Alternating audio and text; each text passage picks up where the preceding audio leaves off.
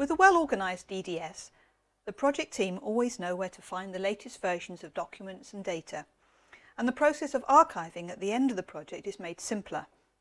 Many researchers don't like the idea of archiving, but increasingly it's becoming a requirement stipulated by the funding agencies. So for now, we will accept that this is something we need to work towards.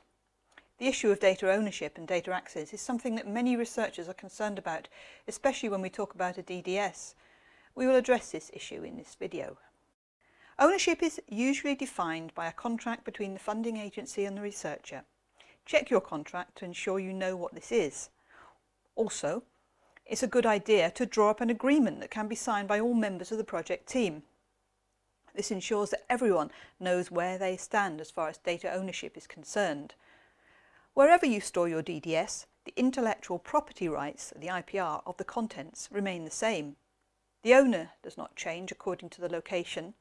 The real issue is who has access.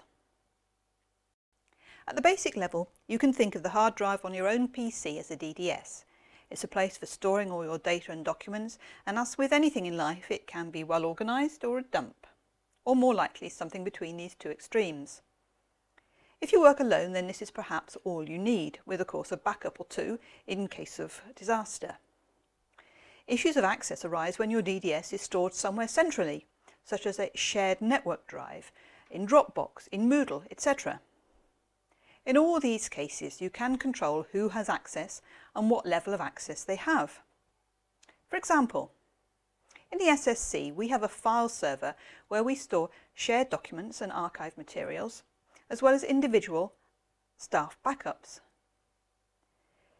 Each member of the team has read-write access to the shared documents, read-only access to the archive, and read-write access to their own personal backup space.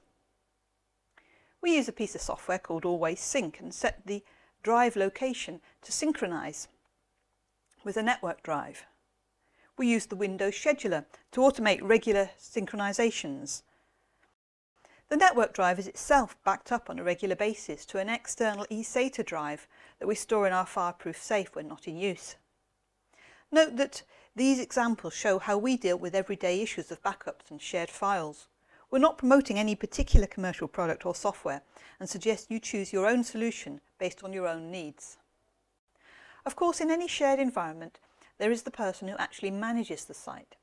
For the SSC file server, for example, a member of staff is given responsibility for managing the system, including setting the permissions.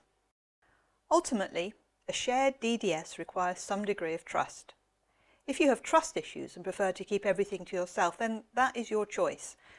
But the concept of a DDS remains the same, whether it's on your own PC or somewhere shared. A well-organised DDS will save time and effort in the long term.